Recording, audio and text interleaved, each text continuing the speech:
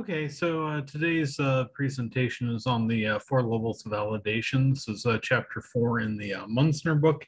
And the main idea with this topic is that you need to perform verification and validation. It's probably important to introduce those two terms for those of you who aren't computer scientists. Verification means, are we building the product right? That is, are we building it according to specification? So did we do what we were asked to do as far as a specification goes? Validation says, are we building the right product? This is, what the customer wants and needs. So, you could verify that you build a product according to the specification or the requirements, but it might not be what the customer really needs. So let's take a look at this concept in a bit more detail.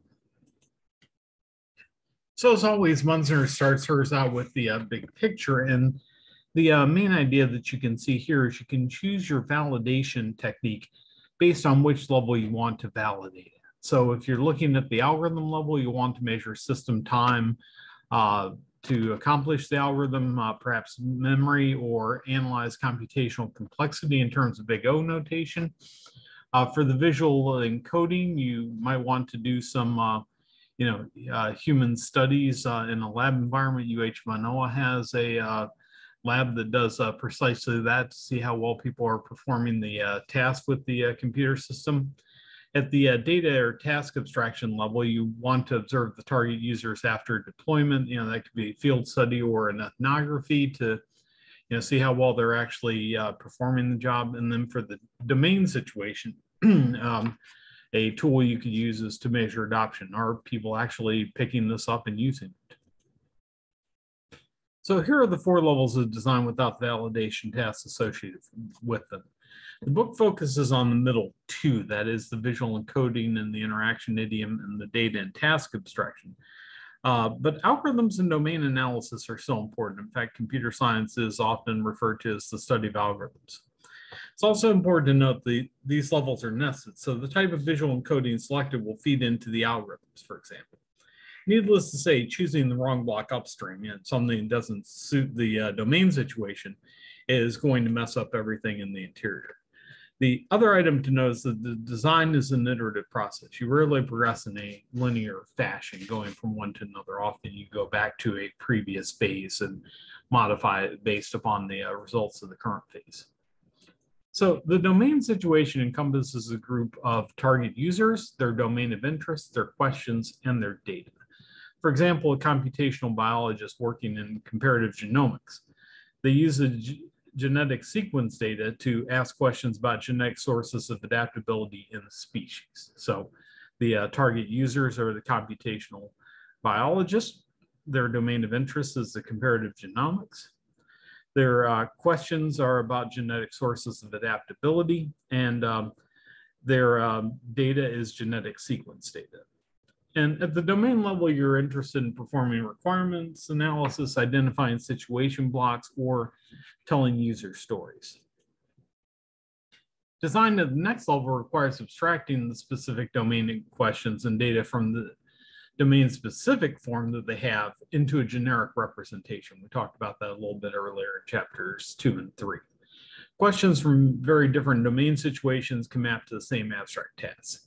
For example, browsing and search, they certainly map to the same level. And we talked about that with the disease specialists and the clinical lab person. They had really essentially the same task, although they were in different domains.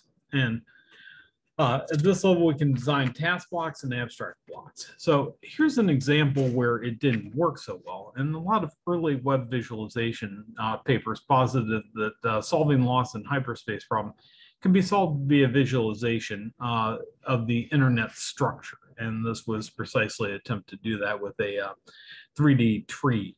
It didn't work as a visualization to explain the problem, and the resulting visualization tools, as you can see here, incurred additional cognitive load for the user rather than reducing it. Next level is the visual encoding and interaction idioms. And at this level, you decide on a specific way to create and manipulate the visual representation of the abstract data block that you choose at the previous level. Each possible approach is called an idiom, and idioms are really important in the book. There are different approaches to producing a visualization, and we design idiom blocks. It's common to have multiple ones that are working at the same time, but some tools are narrow in scope. Here's an example of an idiom. This is a word tree that allows you to explore the word blind in more depth. So, here, if love be blind. So we click on blind, it says, okay, an interpretation might be love cannot hit the mark, or at best agrees with night. And then blind, if we control click on it in the original, we can basically get even more detail on it. And then at the algorithm level, we want to create algorithms to carry out the design goals. Computer science students are very familiar with this level. Examples that we might have in visualization or volume rendering, raycasting, or texture mapping. And how do you do things? Well, you can do them top down or bottom up, and you've probably heard these terms before. Problem-driven design is the top-down approach. We start with the problem domain, proceed to the subproblems, and we can often find existing solutions at that top level, and that can drive our design process. Technique-driven, we have a tool or we have a specific new idea or algorithm, and then we work from the bottom up to find how this tool can actually fit the problem that we're working with, or find a domain where it actually fits. And sometimes you see this. Someone will design a tool and we don't quite have a use for it yet, but we can figure out where this might fit. And both of these use the what, why, and how framework. So threats to validation, or, are we building the right product? And, there are reasons why we might have made the wrong choices going through this process. One, got the wrong problem. We misunderstood the needs of the user.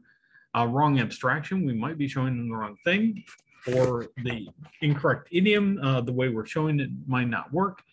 And then the wrong algorithm, the code may be too slow, or it may require a lot of memory. We're getting a lot of experience with that in our tools that we're using for this visualization class. So you can certainly see that some of the tools that we've used may not work on all platforms.